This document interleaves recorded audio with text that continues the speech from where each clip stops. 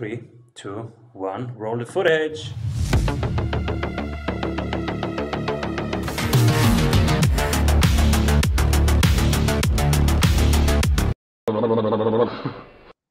Welcome back, everybody. I'm Simon Severino, your host. And today, my guest is the founder and CEO of Agritecture. He helps others navigate the crucial planning stage for their urban farming business and avoid costly mistakes.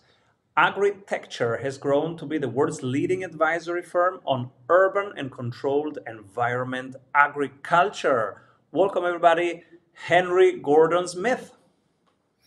Hi, everyone. Happy to be here. So cool to have you here. You are on tour right now. Tell us, where are you? Oops, you froze. The fun of live TV. Oh, you're back, Henry. So tell us about your tour right now.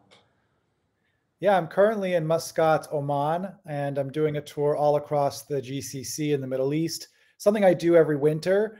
It's because there's a lot of opportunities here for growing indoors and a lot of events as well. And I like to visit the farms. So I got to go to Qatar. I was in the United Arab Emirates. And on Wednesday, I head over to Saudi Arabia. And you are not just hanging out there, you are on the big stages and doing consultancies with really relevant people. And so, on those big stages, what do they ask you to talk about?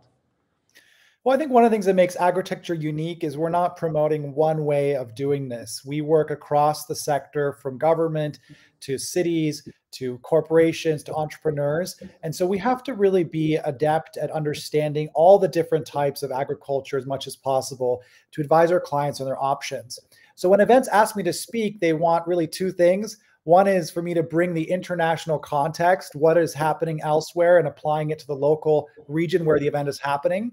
But then also, what's the landscape of possibilities and options, right? Not just promoting, hey, everybody should build greenhouses or vertical farms are the best thing in the world, but instead trying to give people methodologies to think about the different options they have and how to make the right choice for them and their business.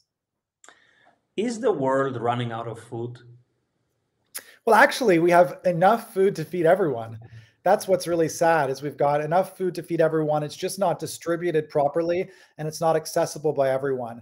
So we have about 1 billion people who are overweight or obese, so they have way too much food. And then we have 1 billion people who are going hungry. But in fact, there is enough food globally for everyone. Now, again, the quality of that, the access of that is quite different. And there's a variety of reasons why food is lost in the distribution chain or at the site of production, or just aspects of the cost of food or the lack of quality of food that's affecting nutrition. So it's not so much a problem of, again, volume. It's more about location and distribution.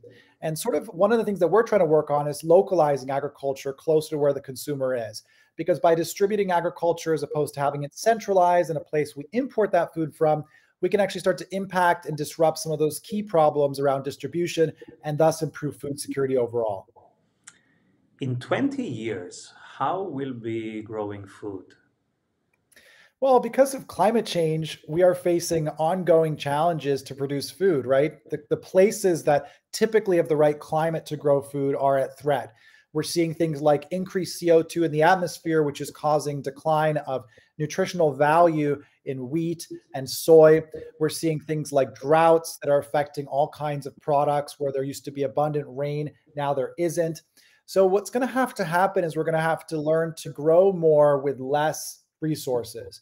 So agriculture has typically been based upon an abundance of natural resources, where now we have to sort of take a step back and say, how can we design the systems? How can we optimize the farming systems to use the minimum amount of land, water, and other inputs?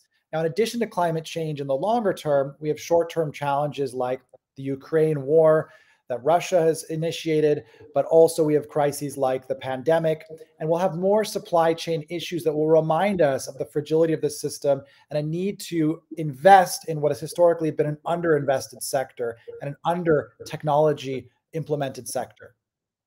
I'm in Vienna and we have an event tonight in Vienna where Sadhguru is also on tour with Save Soil, and we'll be talking soil and what to do about that. Now, do you think, will we get soil back on track, or do we have to work around with other solutions where you can skip soil completely, like urban urban farming or other kind of techniques?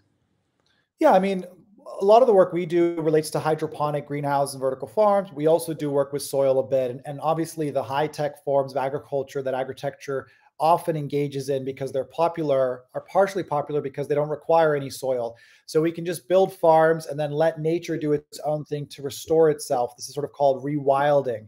Now, I agree with that statement and I agree with that argument, but it's still relatively minor. The bottom line is that if we really want to improve agriculture and improve our ecosystems, we do have to focus more on soil. We have to focus on restoring it. We have to focus on encouraging regenerative methods. The problem is that our population is very large and the demands of consumers throughout the year, no matter where they are, for any kind of product is so high, it's hard to find a real solution where globally we can move to regenerative agriculture and restore the soil. So I think it's going to have to be a mix of solutions, and those solutions should be context based, right? Because not all of these systems make sense in every region. So it's really about, again, not a one size fits all solution, and encouraging more young people to get involved in agriculture, more investors to look at agriculture, more policies to encourage different methods of agriculture, not just one. But absolutely, we have to focus on the soil as well as focusing on new technologies that don't need soil. When did you start agritecture? Well, I was a young college student and I had a professor. He was talking about water wars. And I was like, what are water wars? And these are sort of these battles between countries over natural resources, specifically water. And I sort of like learned that there's really a lot to unpack there. And there's a lot of things that I didn't know, and many people don't know about resource scarcity and how it derives political instability. I mean, even a lot of what's happening in Ukraine could be associated with resource grabs as well. So anyway, long story short, I started looking for solutions and I found urban agriculture as a solution that I thought was very underestimated, very undercommunicated. And I thought that this was going to be a really popular thing in the future. So I started blogging about it. I just started visiting farms and researching projects and giving sort of my take, my analysis, sometimes controversial, sometimes agreeing with them, sometimes disagreeing with them. But in the end, I created this sort of digital community that people came to find the latest news about urban agriculture. And this was before the first vertical farms were really built and commercialized. So it became a destination that people would go to learn about these cutting edge technologies and companies. And it became a really thriving ecosystem and digital community that is something I was very passionate about, but sort of evolved into the services company that Agritecture is now. You hang out right now with the coolest people on the coolest events. So I want to hear one, two highlights from there, and especially who do you pick for the strategy award after one word from our sponsors? What if your business would run well even when you are on vacation? Discover how 1,600 business owners have regained their freedom using the Strategy Sprints blueprints. How they enjoy living their dream and watching their business scale. Get the exact checklists they use to go from stressed to fulfilled using the Strategy Sprints method. Order your copy of Strategy Sprints 12 Ways to Accelerate Growth for an Agile Business on Amazon today. And if you love it, leave us a review. For more information, head over to strategysprints.com.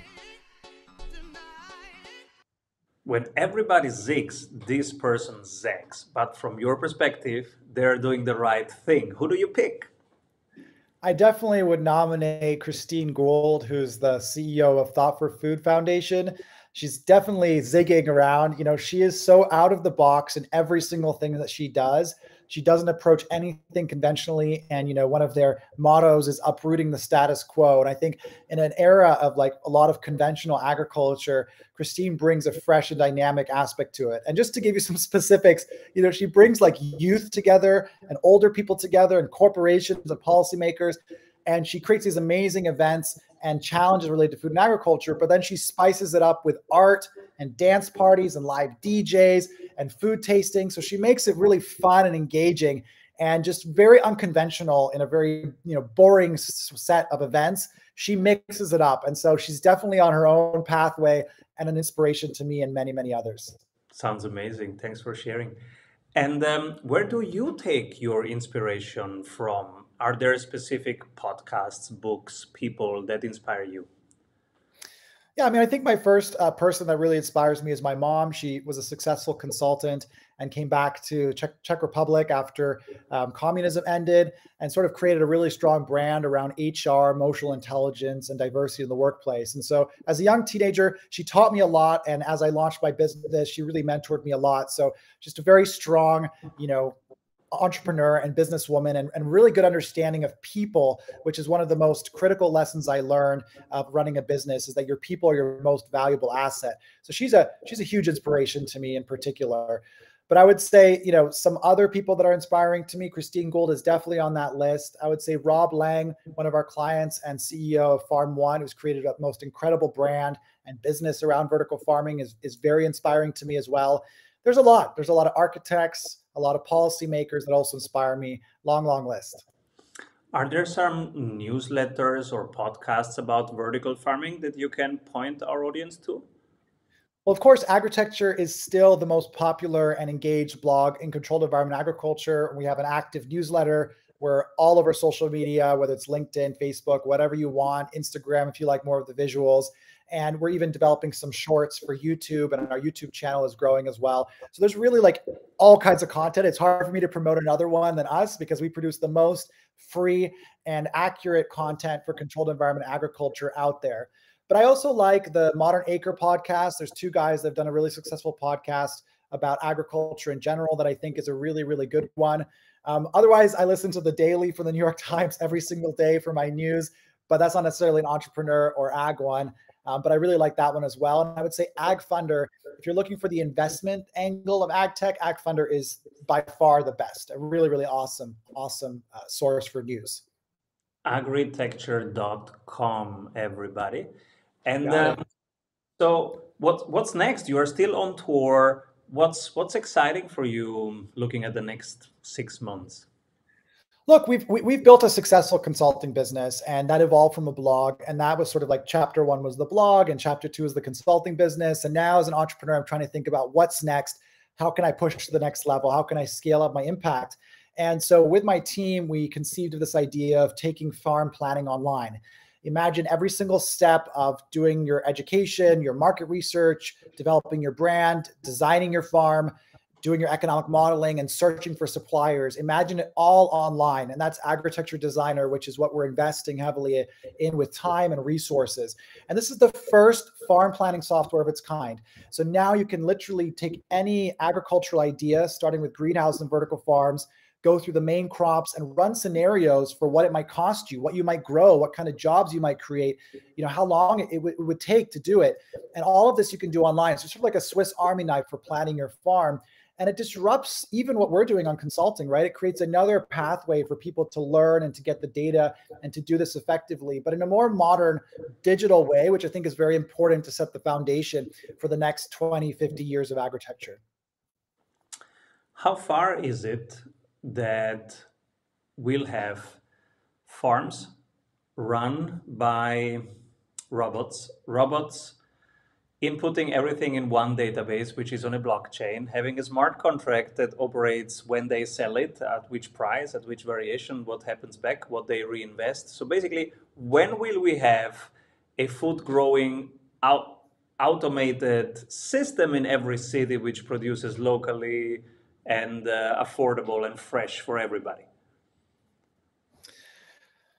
Well, you know, I think that if you think about food, it's different from manufacturing, right? And so we look at the Amazon warehouses and they are semi-automated, but not fully automated yet. And those products are not necessarily all perishable. In a farm, you need to have it's biological plant, they're growing, you need to take care of them in different ways. And there's ways to automate that, but I think we're still quite a ways away from that. I think there are automated vertical farms that already exist, but again, they only produce sort of leafy greens. There's automated tomato farms and greenhouses that are starting to get built. There's robots that can harvest and pick that. So I would say fully automated, I don't know, maybe for some simple crops like microgreens and leafy greens, I would say we're probably in the next 5 years before that's completely possible. But I would say for a wider variety of crops, you're really looking at another 10 to 20 years. But it is accelerating very quickly. I mean, it's been very interesting to see how quickly the sector has advanced. And robotics and all of these exponential technologies, they're exponential for a reason. They learn from themselves. AI is involved in it. Big data is involved in it. Sensors are talking to each other, and it just really accelerates the pace at which it can develop. Now, the capital cost for these systems is higher, so I'm skeptical as to whether this is going to feed all of us, but there certainly will be farms like this in major cities, I would say, in the next 10 years. Because that's pretty soon, right? 10 years. Because many people listening, they go, oh, yeah, it will be, but like in 50 years. 10 years is pretty soon. What are you I mean, seeing in terms of problems in adoption or topics where people should look to? Because most people here listening, they run small businesses. Topics for adoption in agriculture, or what do you mean? Yeah, in your field related to automation and AI and robotics. Yeah, I think there's a lot of work being done into sort of operating systems for the farms. That space is getting a little bit crowded, but there's still great opportunities there. But I think that there's really exciting opportunities around distribution. Connecting the farms to the buyers, I think is still quite a big gap. Things like inventory management, rating the quality of the products so you can optimize that more effectively, or other consumables is important. We also are working a little bit more on looking to the future, right? How can governments and cities use big data to think about food security? And this is somewhere that Agritecture sees opportunity in making an impact on. I would say also just like, labor management and labor education. There's a lot of new talent needed for the space. So there's ways to use technology and AI to help in that regard as well. And of course, robotics. I mean, robotics is still just getting started in agriculture. So there's huge opportunities to optimize that process and the various software solutions needed to make that effective and profitable. Nice. And so when your tour ends, what happens then? Well, listen, my tour never ends because I'm a nomad. So I don't have an apartment. I just travel constantly. So I'm going from Oman, I'm going to Jeddah, then to Cairo, then to London, then to Prague, then to Amsterdam, then to New York. And so it's just a constant thing. I usually have about 3 months in advance planned, and then we'll see where I go from there. But I will say that I haven't been to Asia recently in a long time. So I would like to go there, and I'm planning a big trip across South Korea, Malaysia, Japan, Hong Kong, and other parts of Asia, the Philippines maybe. So that'll be, I think, a long 6-month trip that I'm working on. And then I'm starting to get really passionate about Africa as well. We started to have our first consulting deals even there. And there's sort of an emergence of technology as a solution for some of those food security challenges. So that's also very interesting to me. And I hope to explore Africa in the next 2 years as well. Cool. Next stages where we can expect you and maybe even publicly watch you? Yeah, so the next big event that I'll be at, where I'm moderating the main vision stage, in addition to participating with my team, is at Green Tech, which is happening in June, and that's in Amsterdam. And those dates, I think, are June 12th, maybe June 14th, actually. Sorry, June 14th. And that's a huge event, June 14, 15, and 16. That is just the biggest horticulture technology events. If you want to see all the robots in action, if you want to see the software solutions, if you want to see all the main companies, that is the place to go. And, it's always a great time in Amsterdam and a really big event. After that, I'll be in New York again in June, around June 23rd for the Indoor Ag Tech Summit. And I'll be speaking at that event as well, which will be very exciting. And those are the main ones coming up soon. I literally just finished about eight events. So I'm taking a little bit of a break before the next one come up, but really hope to see you at them. You can find all of the industry events at agritecture.com/events. We update it weekly and we keep them up to date so you know which ones we endorse, which ones are high quality. Henry Gordon Smith, everybody, agritecture.com. And which socials do you prefer? Where do you hang out? Yeah, if you want to follow me on my personal Instagram at the Agritect, like architect, but Agritect, you can find me there and follow my adventures.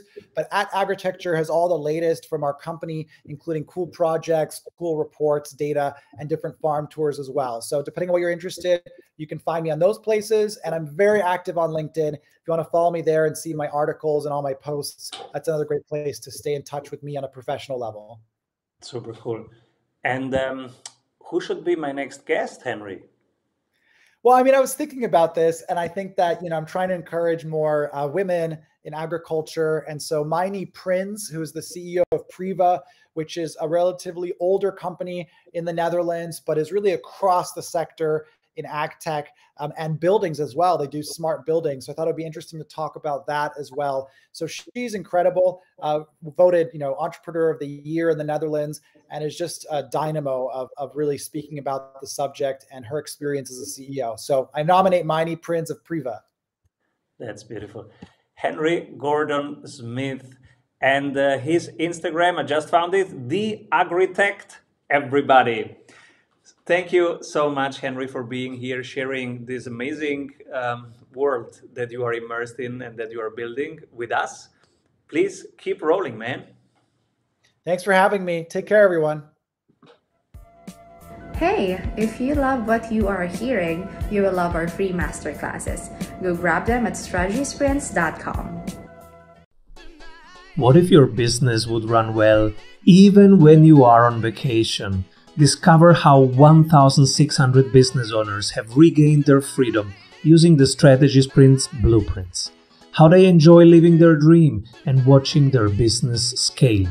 Get the exact checklists they use to go from stressed to fulfilled using the Strategy Sprints method. Order your copy of Strategy Sprints 12 Ways to Accelerate Growth for an Agile Business on Amazon today. And if you love it, leave us a review. For more information, head over to strategysprints.com.